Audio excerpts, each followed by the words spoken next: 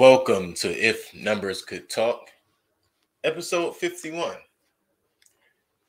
D Rose, 2010 2011 MVP.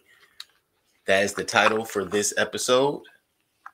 Derrick Rose, the 2010 2011 MVP year. That will be the topic of today's episode 51 of If Numbers Could Talk. Now, to start this off, let's note two things. Derrick Rose is the second Chicago Bull in all of NBA history, only the second Bull to become the NBA Rookie of the Year. Nah, I'm joking. That's not what we're talking about. To become the NBA MVP. And Derrick Rose to date is the youngest NBA MVP ever. Now, let's talk about some things. Oh, look how that turned out. Not quite how I planned it. But hey, here we are. What's going on, guys? So, Derrick Rose currently plays for the New York Knicks. He played 26 games this season. However, he is currently out for the next 8 weeks, or I want to say at this point it would be around 4 weeks remaining, maybe 3. But he was out for 8 weeks due to ankle surgery. I don't think he's expected to come back at any point and make any real splashes or change anything for them this year. But they are having a good, decent season, the New York Knicks. Before the surgery, Derrick Rose averaged 12 points, 3 rebounds, 4 assists with 0.8 steals and 0.5 blocks. Derrick Rose is still a pretty formidable player. He is still the guy that you have to keep an eye out for. He's really good at getting the rest of his teammates involved. He is a point guard at this point. However, when Derrick Rose first came to us, to the NBA at least, not to us, but when he first came to the NBA, he was more of a hybrid type of a player, not necessarily because he was an elite shooter, but he was an elite scorer. And with that being said, let's journey down through the numbers, through the road that is the career of Derrick Rose. Now, Derrick Rose, for his career, Derrick Rose has averaged 18.2 points, 3.3 rebounds, 5.4 assists, 0.8 steals, and 0.3 blocks. His awards are to the tune of 3 All-Star games, the 2008-2009 Rookie of the Year award. He was also on the 2008-2009 All-Rookie team, the 2010-2011 All-NBA team, and of course, what we are here to discuss, the 2010-2011 NBA MVP for Derrick Rose. During the 2010-2011 season, Derrick Rose averaged 25 points, 4.1 rebounds, 7.7 assists, 1 steal, 0.6 blocks with 3.4 turnovers and 1.7 personal fouls per game. During that season, Derrick Rose had 81 starts. The Chicago Bulls in the 2010-2011 regular season went 62-19. Derrick Rose that season had 1 triple-double and 23 double-doubles. Now, again, we're here really just to break down what that season looked like, not really to go through each the playoffs and the ups and downs and all of that. Not even to go through each game. But what did it look like? Like, if we had to break it down into, like, well, if you had this type of a game, what would the outcome be? I'd say we have a little bit here, at least, to break down for you. Just some information to give you, right? So let's start with minutes. In the 2010-2011 season, how many times did Derrick Rose play 40 minutes or more? Well, it was 16 games he played 40 minutes or more. There were 59 games that Derrick Rose played 30 to 39 minutes, and only 6 games where he played less than 29 minutes in that season. As far as points, there were only 2 games where Derrick Rose had 40 or more, 21 games where he had 30 or more, 39 games at 20 or more, 18 games between 10 and 19, and only 1 game did Derrick Rose only score 6 points or less than 10 points. But it was 6. That was the number. 1 game for the 2010-2011 season. There were 4 games where he had 10 or more rebounds. 25 games he had between 5 and 9 rebounds. And there were 52 games where he had 4 rebounds or less for Derrick Rose. Remembering that in this season, he averaged 4.1 rebounds. As far as assists, only once did Derrick Rose have between 15 and 19 assists. On 20 separate occasions, however, he had at least 10, but less than 19 assists. Less than 14 assists.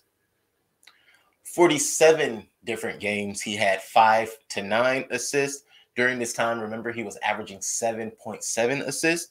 In only 13 games in that season did Derrick Rose have less than 4 assists. Steals. There were 2 different games where Derrick Rose stole 5 or more balls from the other team. So he had 5 or more steals in 2 different games. 6 games where he had 3 to 4 steals. 41 games where he had 1 or 2 steals, and 32 games where he had no steals at all. For Derrick Rose, there were also 5 games where he had 3 or more blocks, 30 games with only 1 or 2 blocks, and 46 games in the 2010-2011 season where he had 0 blocks at all. Derrick Rose also fouled out twice in the 2010-2011 season. The majority of the time, he only had 1 or 2 fouls, coming up to 48 games with 1 or 2 fouls, 16 games with 3 or 4 fouls, and the other 15 games that he played, he did not foul at all. Derrick Rose played a total of 81 games. 81 games. He only sat out 1 game versus the Denver Nuggets in the 2010-2011 season. All of that snowballed and rolled into an MVP season when it all came down to it. And you ask yourself, what made this so iconic? Well, the numbers were great, but the eye test. I mean, if you saw this Derrick Rose, if you saw the 26 games, wait, I want to say that was a little more than 26 games. He played 26 games this season. However, if you saw Derrick Rose play the season he blew his knee, you would understand. If you saw Derrick Rose play his rookie season where he also played 81 games, you would understand. The first 4 or 5 years, 3 or 4 years of Derrick Rose were much different than the last 8, the last 6. I don't have the exact number. I realize I'm kind of ballparking it there. I want to say he's played 14 seasons though, so that should be about right. And these numbers show you a great player, a guy who really showed up, did his thing, a great season they had, a great team the Chicago Bulls had. They literally, they were like one mind, sound, body. However, the eye test, if you were to see that team and you were to see how Derrick Rose was able to thrive in that system that year, everything I just gave you as far as how many minutes, how many points, which games, it makes sense. It makes sense that that team, 62-19, 62-19, that is an incredible season in for any team. Less knowing a team in the Eastern Conference at that time. There were so many different teams that were really on the rise, different guards. Russell Westbrook, Steph Curry, everybody had just got into the league along with Derrick Rose, and he was leading the pack. He was definitely leading the pack. I want to say he was the first of all of them to get an MVP. Now, that wasn't a part of my research, so I'm going to say I want to say. But I will say overall that watching that season was amazing. It was fun. It was great. But the numbers here,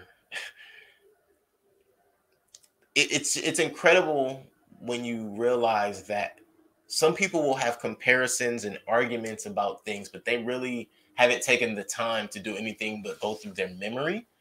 You take your memory, you take some highlights, you go through. I mean, hey, we have the internet nowadays, right? As well as shout out to basketballreference.com, because they always have. I mean, if I can't find it on NBA or just Googling it in general, I definitely can get over to Basketball Reference. Um, Sometimes I'll end up using a lot of their information compiled with some of the other things just to cross reference, make sure that you know, not just that though everyone on these different committees or working for these different companies do their work, but I have to do my work to ensure that I'm not just giving you one side of it. Sometimes we're wrong.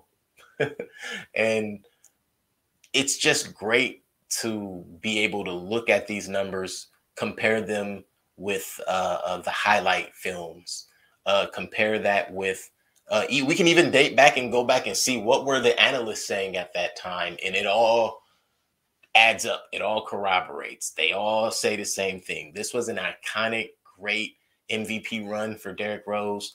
It goes down in history, and we were all glad to see him come back and still be able to have a consummate, consistent career. But this, the youngest MVP to ever grace the NBA was Derrick Rose, and this was the numbers that gave us, that graced us, that blessed us, if you may, with the youngest MVP to ever play in the NBA, and that was Derrick Rose in his 2010-2011 campaign. So yeah, that was that episode, and I appreciate you guys for tuning in. I appreciate you for showing up all the time, listening to these things, and me run through all of the numbers of different players and different things, depending on what it is we're covering in that episode. This is episode 51, Derrick Rose, 2010-2011 MVP year.